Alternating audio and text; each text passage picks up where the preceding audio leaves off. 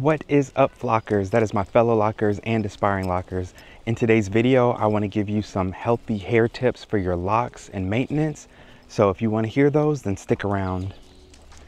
And yes, we are outside of our regular setting today. Normally I'm sitting down at home or somewhere, but today I thought I'd get out and get a walk in, and yeah, so y'all are getting me on the move. And that is probably my healthy tip number one, is just to make sure that you are getting good exercise and eating properly, because what you do with your body and what you put into your body does affect the health of your hair and your skin and nails. And so if you want to have a healthy lock journey, then it is very important that you also make sure to pay attention to the things that you put into your body, as well as the things and products that you put onto your body. And so getting out, getting some exercise in as well is also part of having a healthy lock journey, and just making sure that you're taking care of yourself from the inside out. Going off of that first tip, another tip that I have is just making sure that you start your lock journey with the healthy foundation. Now, I've heard some people say in the past that locks is kind of the style that they wanted to get into when they didn't want to have to do anything with their hair. They didn't want to have to worry about maintenance and things that they had to when they were loose naturals. There is some truth to that when it comes to a reduced amount of maintenance and things that you have to do for your locks. But if you start with the healthy foundation, meaning that you're not going into your set of locks with hair that has severe damage and broken off from whether you've done chemical processes like perms or relaxers, or you've done a bunch of dyeing and whatnot of your hair and processing your hair in that way. So you want to start with the healthy foundation so that your locks start out from day one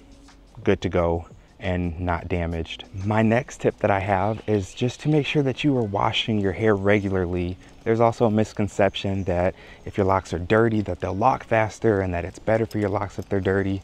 Y'all, I'm telling you, that might work for some people, but for the general population, clean hair is happy hair, clean scalp is happy journey. So keep your hair clean, wash your hair regularly, and make sure that you're keeping it clean on this journey. My next tip is that you want to make sure that you are getting regular maintenance. Get your maintenance accordingly. So you don't want to overdo it and you don't want to underdo it. And I know that could sound confusing to some people, because you're like, well, what is the standard? Do I go at 4 weeks? Do I go at 6 weeks? How long do I wait? And that varies on the person. That varies at what point in your lock journey.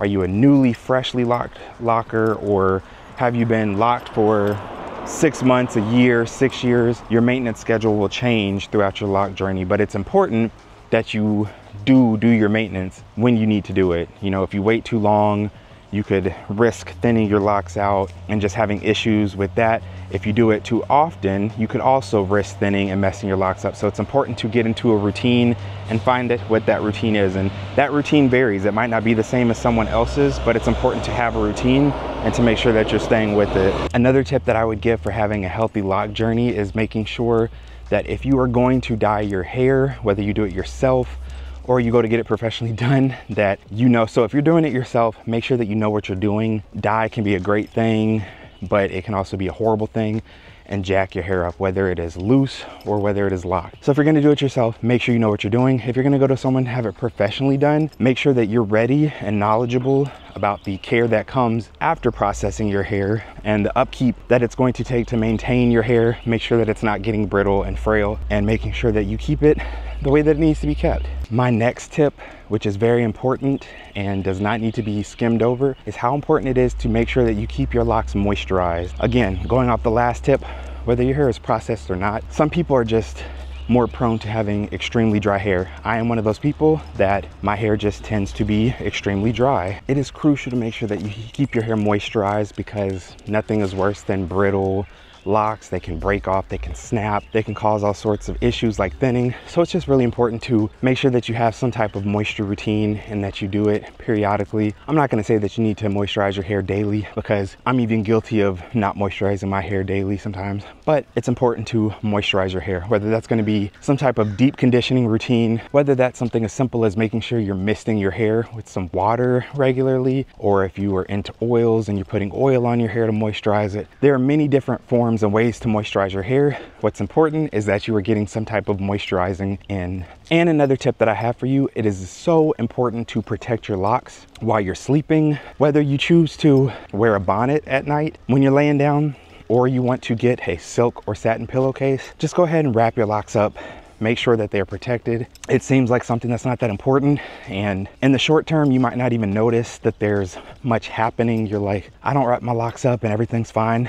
I promise you, nothing really is gonna happen initially, but over the long haul, if your hair is constantly rubbing on pillowcases and stuff like that, it can thin over time. It can cause dryness, it can cause all sorts of issues. So it's just a good practice to make sure that your hair is wrapped up and protected when you're laying down or sleeping. If you found this video helpful, make sure to hit that thumbs up so that I know what type of content you're enjoying, and also hit the subscribe button so that you can join the flock. And before you go anywhere, check out some of the other videos that have popped up on the screen. See you later.